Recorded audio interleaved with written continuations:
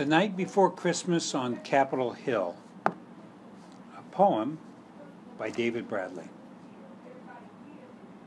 'Twas the night before Christmas, I was walking the hill. Everything so snowy, stately and still. Members and staff went home for the night. No fundraisers to attend, everything seemed right. As I began to leave to office then home, I paused to admire our Capitol's dome.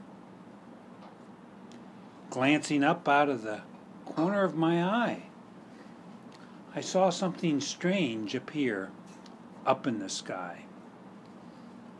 At first I thought a chopper is heading my way, but soon I discovered it was actually a very large sleigh. Santa, elves, reindeers, how could that be? Yet here is that damn sleigh heading straight toward me. With a thud and a bump, the sleigh settled down in a perfect spot on the Capitol's ground. I can't believe this, I said to myself. You watch, I thought. I'm going to be mugged by an elf. By now I expected Santa to appear. But come to think of it, where's the reindeer? Instead of St. Nick leaving the sleigh, I saw outlines of 4 people heading my way. Before I could determine who they might be, there were familiar faces standing in front of me. There was John and Nancy, Mitch and Harry. The fact that they were together was actually quite scary. As I listened to them walking on the new fallen snow, something told me I'm in for a show. At first, I spoke and asked them, "Why are you here?" Mitch answered quickly, "To spread our good cheer." But I said, "They've all gone home." "Don't worry," said Nancy. "I've got a phone."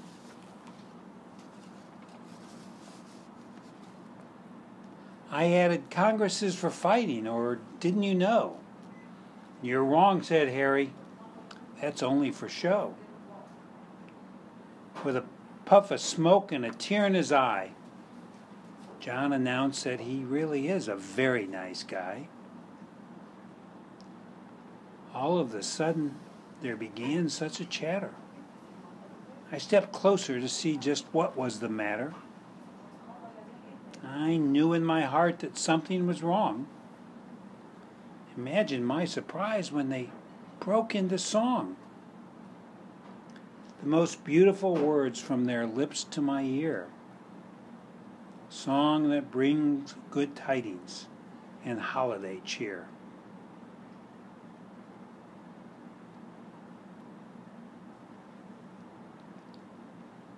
After they finished what they wanted to say, they waved at me warmly and hurried away. "Wait," I said, "before you all go, there really is something I'd like to know." I asked this question, I hope you don't mind. Why is it tonight that you're so friendly and kind?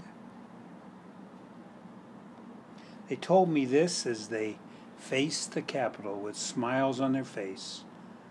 From now on, only goodwill and good feelings would inherit this place. And then, strange sound and dust, up went the sleigh.